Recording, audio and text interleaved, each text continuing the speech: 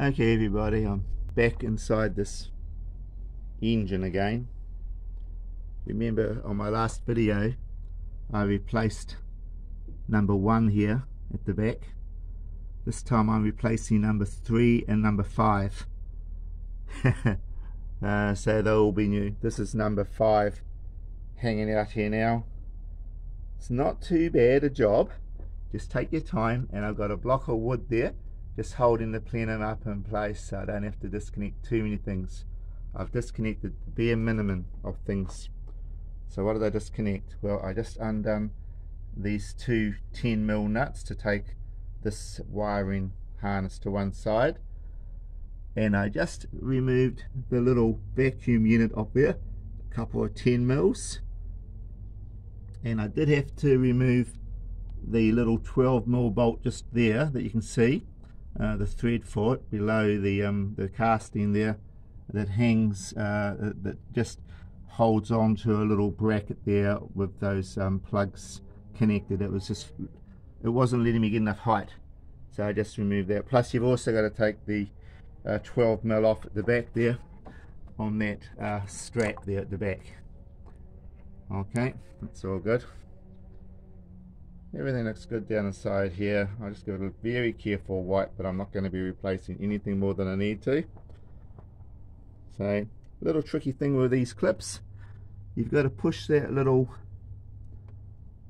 grey tab. So, no, you've got to lift it very, very carefully. That's right, just lift it very carefully, a couple of mil, and that then releases the clip. Don't try to pull the clip without releasing that, it'll snap. You don't want to do that. It's probably a little bit brittle too because it's quite hot in there. I think that's the reason why these back ones have gone.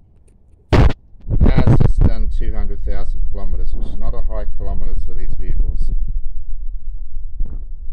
Anyway, spare parts. So here are my, that's the number 3 one pulled out. These are my 2 replacements that I've bought, and new iridium spark plugs that I'll be fitting in as well. One of them is this one here.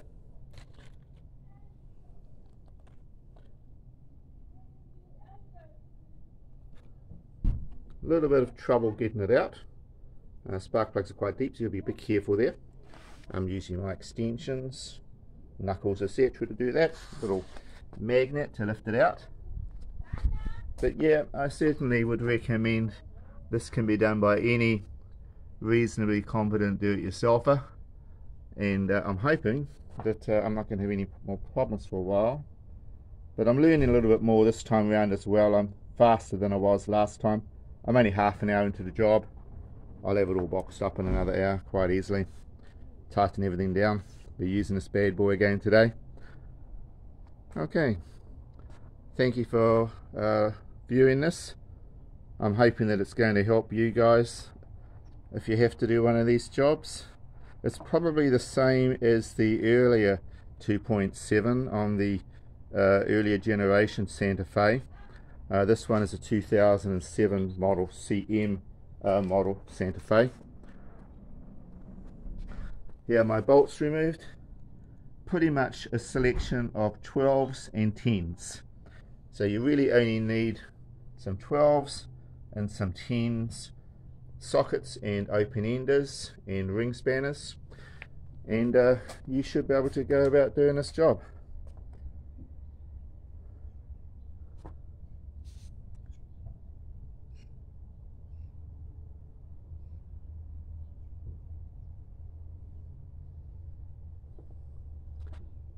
It'd be so much easier if it was these 3 front ones, but no, it has to be the back one. I'm pretty sure it must be due to heat soak. You know, even though I don't do hard mileage on this vehicle, it must get quite hot in the back there. Not a bad engine to work on, considering. I'm going to do the cam belt on this engine too later on, and maybe over the Christmas break. We're June at the moment. I will replace the serpentine belt though, it's looking pretty old. I have got that on my list of things to do. That's quite easy to do. It's just got a spring tensioner. Release the spring tensioner a bit with your socket, and you just pull against it a bit, and then slide the old serpentine off and slide the new one on. 5-minute job.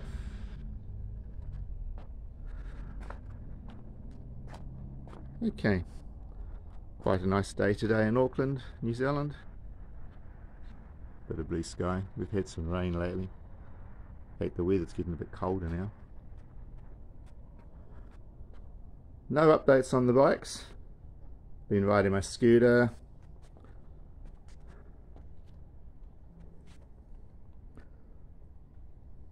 I'll get into the bike again soon. You know, sometimes you sort of want a bit of a break. So it's one of these times at the moment, and I'm doing the Santa Fe really because I have to.